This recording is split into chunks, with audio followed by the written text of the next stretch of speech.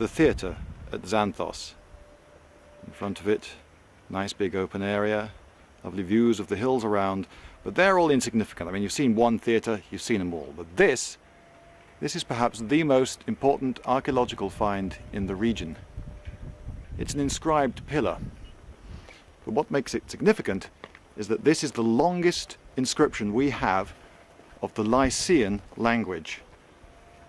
These letters are not Greek. If I get closer, you'll see lots of perhaps unfamiliar letters. I say they're not Greek, but the wonderful thing about this, the thing that makes it like the Rosetta Stone, is that there is actually some Greek. If I come round the back here, you can see towards the top, where I notice it's been cleaned, there are 12 lines of Greek. And so, with our knowledge of Greek, we were able to translate most of the rest. We don't actually know Lycian very well, but we do know what this says, and it glorifies a local wrestler. And cutting a long story short, he was really great. You'll notice that the top of the pillar seems to be missing. Well, I think I've found it. Come around the back of this and more inscription.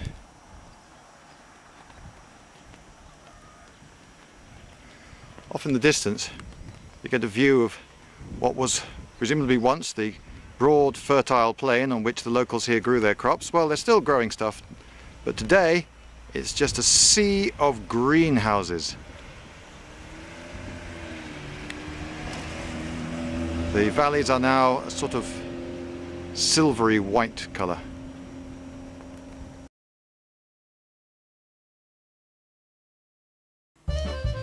Right, there's a sheep eating onion skins there. There's the entranceway. There's a Nereid monument, not much of it left. Shots here of the theatre. And there's the stone we were talking about, covered in Lycian. But Greek at the top there, and no vowels, so far as I know. Close up there of letters. There were loads of nice bits of work stone lying around on the ground, so, well, you have to photograph it, don't you? Clearly. Oh, the valley in the background there, glittering silver. And yes, there were cattle grazing there with peasants in attendance, and all the flowers were out. It's a glorious time. Good to see in April. Cats like me for some reason. More Roman buildings there, I believe. Oh, there's the platform there with the original Lycian house platforms. There's the valley again, and there's the top of a sarcophagus, and more wildflowers. And there's the valley from the air. Oh, the albedo! Phew!